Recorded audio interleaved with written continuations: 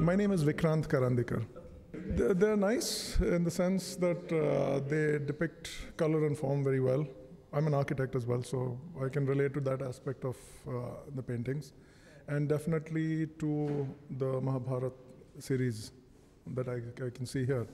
Can relate very well to the story, and also the way the stories or the characters have been depicted, the colors, the forms, and the I guess the brushstrokes or the strength of the. It's mainly form, structure, perspective, and the ability to bring together different scales in a definitive and finite form and size. So that's something which really appealed to me. And the fact that a lot of the human figures and the supporting aspects, be it a chariot wheel, be it something else, there's a huge amount of symmetry and perspective and scale to it. So that's something I liked about it.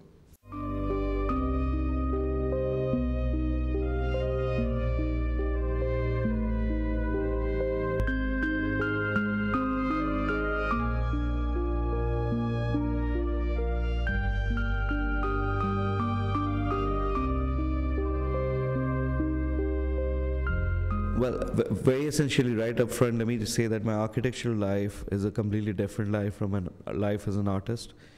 In a manner of speaking, the architectural life was my bread and butter. It was like basically my livelihood, which kept me alive, which gave me the freedom to experiment with art and to do whatever I wanted to do my way in my paintings without having to depend on my paintings as bread and butter. And I did not need to follow any popular trends under pressure for selling my paintings. I was left free to expand and broaden my horizons in my art. And I think if art had been my livelihood right from the beginning, that might have been a little more difficult, a little more circumspect, which is why I'm very grateful to architecture. I have a lot of passion for architecture, project management and life cycle management that I do in my...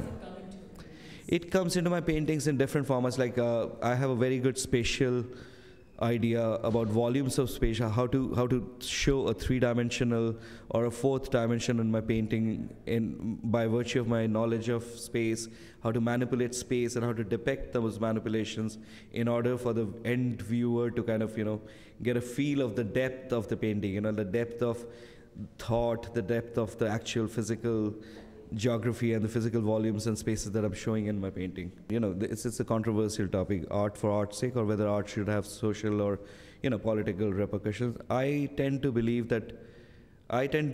believing that art should have a social repercussion. It should draw inspiration from life around us, from the past and our possible futures that we are heading towards. And I think very personally, my art is always derived from personal experience in some way or the other, sometimes more, sometimes less. And you connect these I connect these, yes, and because I'm still not a hermit, so I still live in society, whether I live here in Delhi or in New York or wherever in Mauritius or anywhere that I travel.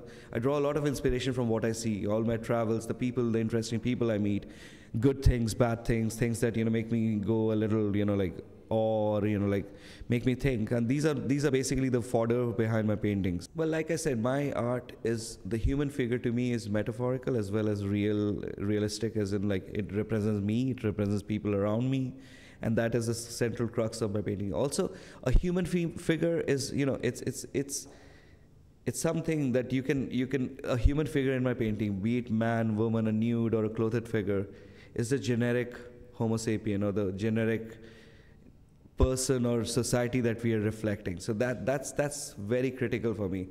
If I did a painting using just abstract shapes and all, not that I have not done them, there are a couple of paintings which are just architectural. They are just watercolors, or even those would have some kind of a human meaning. Some forms are anatomical, whether they be completely inanimate. They are anatomical, whether they represent an animal or a machine or a piece of architecture.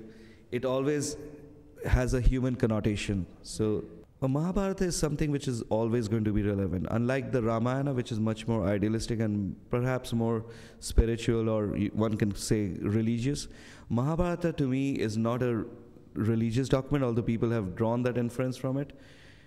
It's more socio-political. It's a deep, deep comment on life then, and it has a very strong relevance and significance in whatever time and place you transpose those characters and those incidents in Mahabharata. It's basically a power play. People go downright horrid and nasty, and they go do sordid things. They also do things of amazing, like exultant magnanimity. I mean, it's all part of Mahabharata. What I like most about Mahabharata is that all the characters in it, be it the villains of the piece or the nobility and the gods of the piece, none of them are either black or white. They're all in shades of gray. I do have a couple of other projects that are ongoing. One is, of course, the Mahabharat series will spin on and on. There's another thing which is very, very architectural. It's to do with monuments, lesser known monuments around India, specifically in and around the NCR Delhi region, because we are so steeped in history. And I also have a few other projects based out of Bengal, where my family is originally from, although we are 100-year-old Delhiites, but we have family back there, and I would like to explore that part of my life. And basically, I want to center my themes around all the travels that I did in America, in Europe, and in India mainly. And I want to bring together some kind of a cohesive narrative by means of my paintings, including some written matter, sometime in the future to bring a book together or something like that.